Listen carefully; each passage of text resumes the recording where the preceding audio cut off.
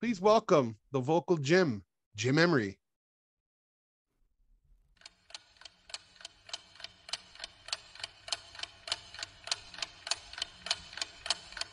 15 seconds. What will you do? The Toastmaster introduces you. Please welcome the vocal Jim Emery. And the audience awaits your start. Those who know you, oh, Jim Emery speaking today. I always learn something from his speeches. Those who don't know you, Jim Emery. I hope he's worth my time. Either way, you now have your audience's attention more than you will at any other point of your speech. They're sitting on the edge of their seats. What will happen in the next 15 seconds? Well, if you're like many Toastmasters, your first words are, Mr. Toastmaster, fellow Toastmasters, and honored guests.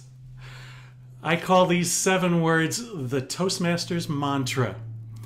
They take 6 seconds, 7 if you put the words thank you at the beginning. The crowd that knows you, or at least knows me, is thinking, did the Toastmasters culture finally catch up with Jim? And the crowd that doesn't know you, particularly the non-Toastmasters, is thinking, same old Toastmasters start. Why do they always do that? And then you continue. Your next words, good morning, everyone. 3 to 4 seconds plus a pause. Everyone ignores you. And then, how is everybody today? 4 seconds followed by 5 plus seconds of uncomfortable silence. And then I want to thank Pat and Matt for the opportunity to share with you this morning. 7 seconds plus a pause. Everyone yawns except maybe Pat and Matt. You have now lost your audience. So what's the point? The point is that the first 15 seconds of your speech are absolutely the most important. You either grab the attention of your audience or you lose it. Every credible speaking coach will tell you that. Every article on best speaking practices tells you that. Even Toastmasters tells you that. And yet we consistently fail. Now, a few counterexamples. Most of us who are Toastmasters know about the World Championship of Public Speaking. Not one winner of the World Championship of Public Speaking in the past 10 years has started with the Toastmasters mantra. Now, outside of Toastmasters, none of the very best and most highly paid professional speakers start their speeches with anything like this. And I'll have some examples later. Actually, a couple good examples were this morning. Jackie's and Michelle's speeches were great examples of how to start a speech. So if the very best don't do this, why should you? So why do many of us fail? We want to be polite. I mean, this is the land of Minnesota nice and polite Canadians. We want to be respectful. We want to be friendly. We saw other speakers, other Toastmaster speakers do this. Or maybe we just don't have a better idea. Okay, Jim, so what should we do instead? I have a bold recommendation for you. Skip the polite stuff. If you want to thank people, by all means do it, but do it offline, not during your speech, and especially not in the first 15 seconds. Then eliminate all the upfront small talk that lets your audience drift away. Just get introduced, wait for it, especially if there's applause, smile, and take a deep breath, and then dive right into the most important concept in your entire talk. How do you start? There's a lot of great ways to start. We've seen a couple of them this morning. You can start with a high impact story. Maybe a story that starts something like this. Joe's last speech saved my life. Wow, now you've got the audience's attention. They're right there and they want to know the story. Or maybe you can start with some truly striking information.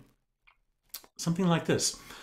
A recent McKinsey study says that automation or AI will eliminate your job within the next 5 years. Whoa!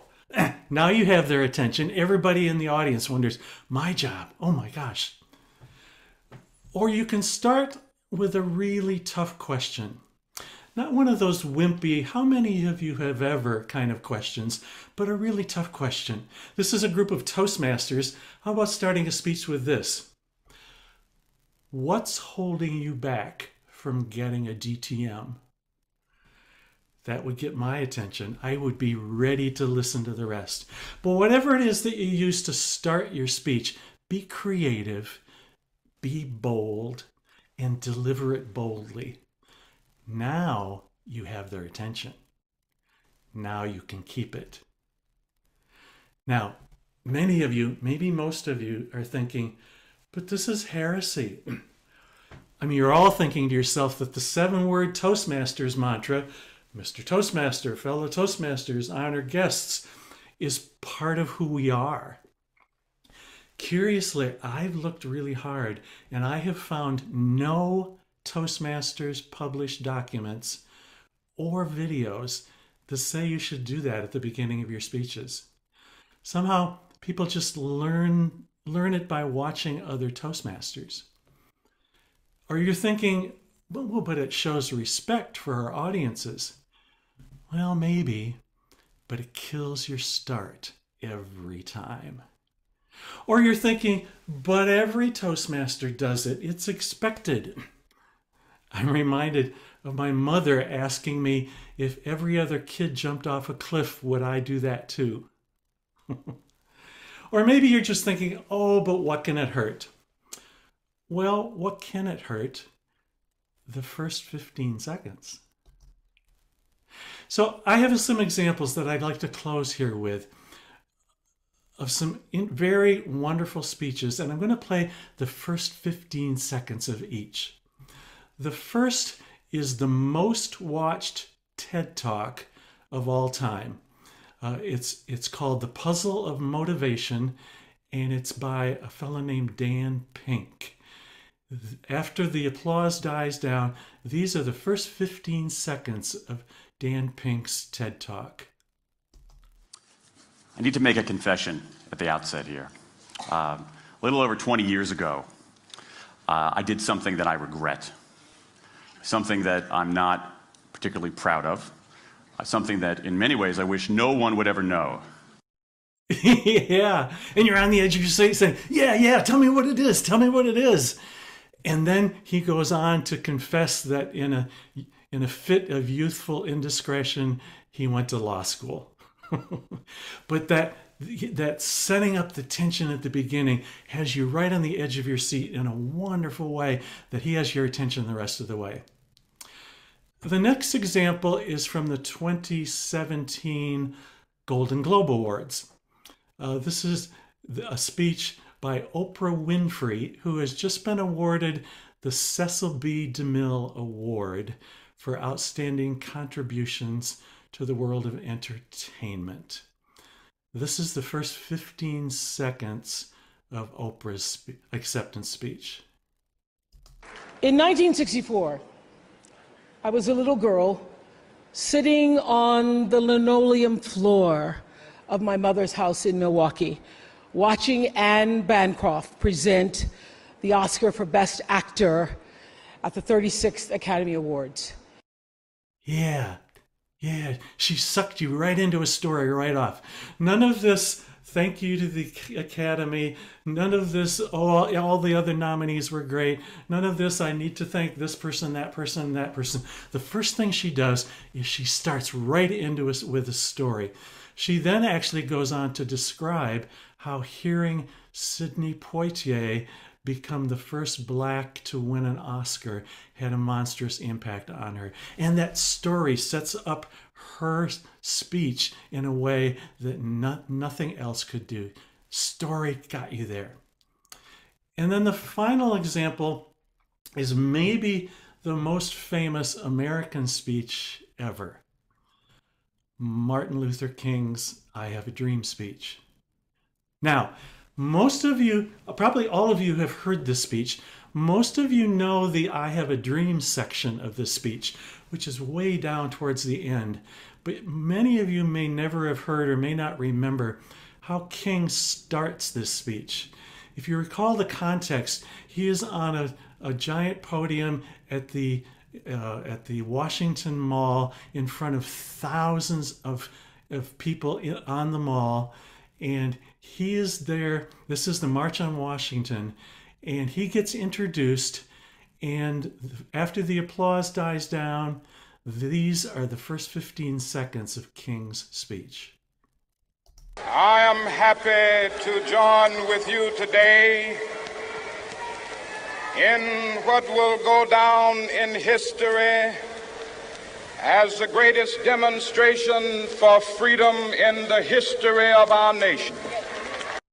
Yeah, and the crowd is ready to hear the rest. That by itself put his whole speech in context, grabbed the attention of the audience for why this was important. A wonderful example. So, for your next speech, you get introduced. Please welcome the vocal Jim Emery. The first 15 seconds. What will you do?